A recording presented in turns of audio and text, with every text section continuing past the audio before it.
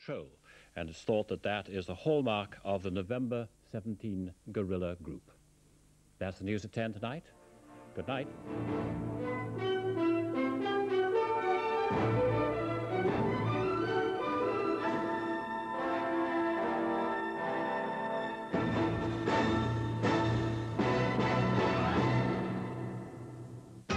Central Sports Special has an exclusive interview with Brian Clough later, along with action from the Notts County versus Port Vale and Swindon Town versus Oldham Athletics. That's at 11:30. Yeah, and have a look at this tech thing. It's bigger than we thought. What is it? Well, I don't know, but it's coming through now. They're all over the country and the top businessmen. Apparently, the government's well involved. Who are they, anyway? That's the chief executive of Rolls-Royce Motor Cars. And this one's a university vice-chancellor. Who's he? He's the Eurotunnel fella. Oh, what's the connection? Look at this blow-up. TEC. But what does it mean? In the world of Whirlpool, there's a new fridge freezer that prolongs the life of fresh food. Circulating cold, fresh air, it creates 4 perfect temperature zones. One for freezing, one for meat and fish, another for salad, another for dairy produce. And neither fridge nor freezer ever need defrosting. The Whirlpool fridge freezer with fresh air. Together, Philips and Whirlpool bring quality to life. Clever little species, those humans, aren't they? Oh, man, they make me feel itchy. Yeah, but they're always developing, evolving new bits. Look at that one. He's even got fingers. I'll go have a one about her. No, he hasn't. Only the smart species get Cadbury's fingers. A beautiful princess. Searched for a prince. Me? But he wanted to move into my apartment. So he brought her gifts. So blessed. Played her music. Isn't it Mozart? And offered her his big heart. I do. So do I. Green card. At a cinema near you from Friday. 6 assorted tarts. An organic pomegranate. Chocolate teddy. Tea strainer. Nuts. Sausages. Something else. Something else. Got the nuts. Got the chocolate teddy. Book of stamps. You can now buy books of stamps at thousands of different places. Stick one on your shopping list. Didn't she do well? Whirlpool are so sure of their quality that just £15 covers spare parts for 10 long years. Whirlpool bring quality to life. Gavin, stick it on the back page, OK? Frank, I've cracked it. First week, first scoop, eh, Julie? This network is everywhere. Top employers, educationalists. And the government? Tech, it's a code name. For Training and Enterprise Councils. Training and Enterprise Council? Yeah, they're local. They help companies of all sizes with their training and business needs. But how? First rule of journalism. Read the papers, eh, Julie?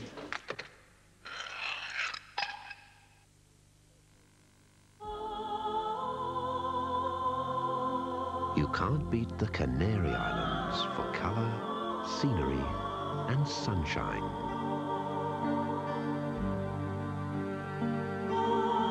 But with Air Tours, the real beauty is the price.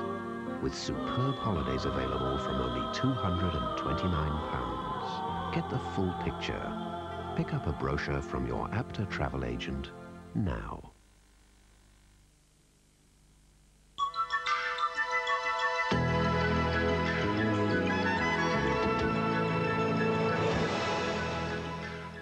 Good evening. Well, more generally mild and generally cloudy weather to come for most parts of the country. We have a look at the wind flow. We can see why. Rather complex area of low pressure out to the west, rather slow moving.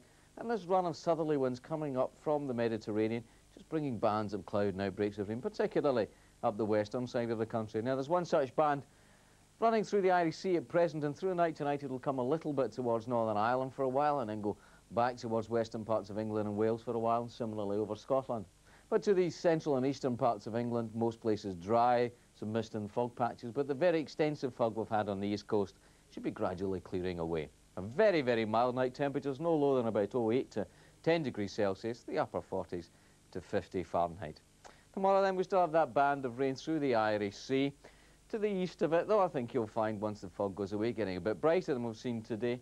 And as we go through the day, you'll find somewhat brighter weather coming back into western parts of Scotland, and probably Northern Ireland around the middle of the day. At the same time, the more persistent rain gets back into western parts of England and Wales. Now, very, very mild day again. Temperatures up to around 12 to 15 degrees Celsius. That's 54 up to 59 degrees Fahrenheit, with generally quiet winds. That's it from me. Good night.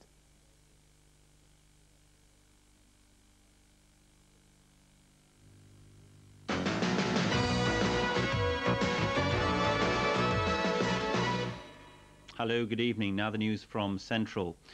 A young soldier from the Staffordshire Regiment killed in the final days of the Gulf War was buried today with full military honours. Private Carl Moult was 22.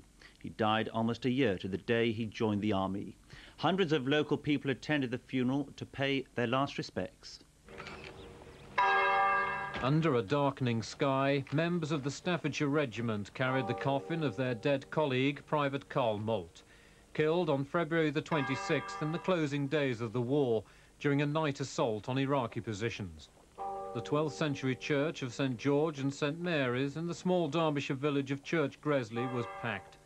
Carl's parents, John and Marjorie, his two brothers and sister, were joined by members of his regiment and close friends. The local vicar prayed that Carl's death would not be in vain. Carl was one of a band of brave and disciplined men that went to do a job in a country thousands of miles away. And they did that job magnificently.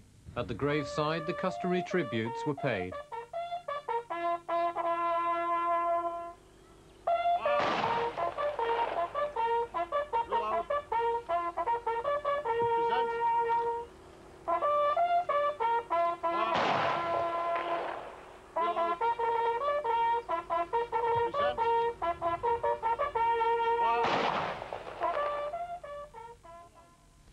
A student from Shropshire who was found with guns and ammunition in his car claimed today he was trying to get rid of them.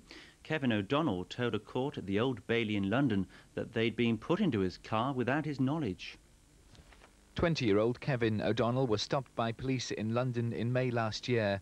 They found 2 Kalashnikov rifles and ammunition in his Cortina car. He denies possessing the rifles with intent to endanger life and claims his cousin had lent the car to the IRA without his knowledge. He wanted to take the car back to his college in Shropshire. When arrested, O'Donnell claims he was on his way to dump the guns with the help of a cousin. In the dock for the second day, O'Donnell told the jury of his desperate and frantic attempts to get away from the police. He didn't want to be found in possession of the rifles. He said he'd been caught between the devil and the deep blue sea and had spent 10 months of hell in Brixton prison. When police asked him to open the boot of the Cortina, he said, "We'll all be blown to hell." There were no explosives in the boot, but O'Donnell couldn't be sure. He said during the chase he could have picked up one of the rifles, pointed it at the police and got away, but he never had any intention of doing so. The trial continues. Police hunting the killer of a woman taxi driver in Warwickshire say they're desperate to trace witnesses. They also want to find the knife used in the stabbing. Susan Wheeler was attacked outside her home in Earlswood early yesterday morning. 28-year-old Susan Wheeler died from a stab wound in her chest as she was about to set off to work, driving her silver grey private taxi. It happened at 5:30 yesterday morning, and her killer stabbed her outside the remote cottage in Earlswood, where she lived with her 33-year-old husband, Peter. As she left the house, she was attacked, stabbed, and as a result of her injuries, died shortly afterwards at the house. You're also missing the murder weapon at this moment. That's a knife. We are looking for a knife that may be responsible for the murder. What can people do to help? Well, the position itself is quite isolated, but obviously the people would have been in the vicinity, and if anybody was travelling around Wayans Green Road at that extremely early time of the morning, then we would be only too happy to hear from them. And 400 villagers in Staffordshire are to take fingerprint tests as detectives step up their hunt for the killer of taxi driver Stephen Johnson.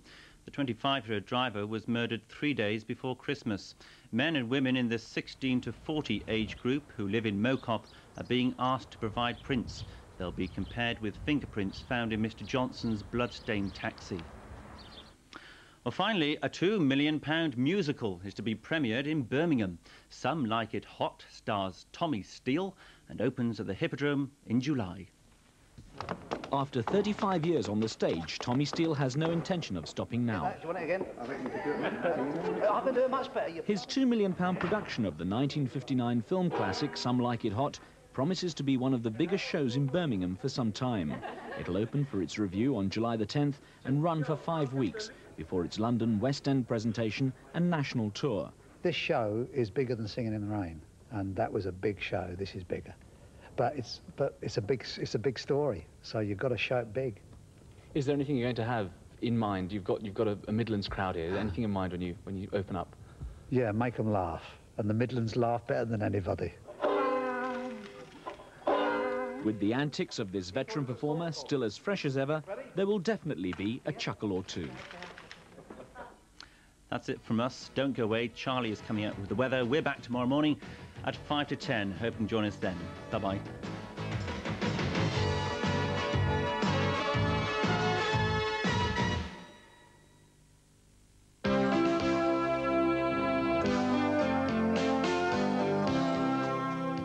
Change on the weather front. It's going to be mostly cloudy tonight with mist about and fog patches over the hills and a few spots of drizzle coming over the Welsh borders. Exceptionally mild overnight. We're only getting as low as 9 Celsius. That's 48 Fahrenheit, and that's going to further persuade the plant life that summer is just around the corner. For tomorrow, a bit of a misty start in most areas with foggy patches. A bit brighter though around Buckinghamshire and Northants. For the afternoon, we do the splits, brightening up in the east with that sunshine, but staying miserable in the west with a day of mist and drizzle there. But the mild run continues. We're getting up to 14 Celsius tomorrow. That's 57 Fahrenheit.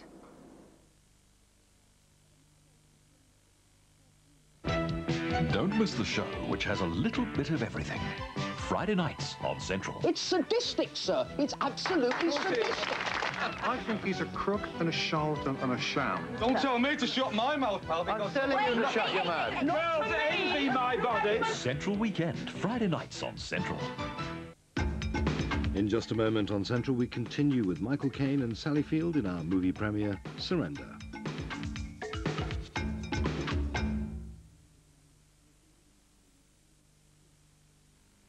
Why do polls show that the Duchess of York is one of the least favourite royals? Does Fergie really deserve the criticisms about her dress sense, her holidays, her workload? This week, the Daily Express prints extracts from a brilliant new biography that takes an inside look at this much criticised royal. It's a portrait well worth looking into, and it's only in this week's Daily Express. You know, someone said it's a dog-eat-dog world. I think it was a Chihuahua. But when things get bad, Morgan, Alaska. baby, I feel that rápido. Ain't no mountain high enough, ain't no valley deep enough, ain't no river wide enough. Stone Loop for documents and parcels worldwide. Call DHL. They even go to Tallahassee, Lassie. Mystery and romance, ancient Egypt and a new love. Why didn't you become an Egyptologist? My family had other plans for me. It can never be what I'd like it to be for us. Never. Leslie Ann Down stars in Sphinx. Saturday Enchantment at 11:05 on Central. Now on ITV, the conclusion of our comedy film, Surrender.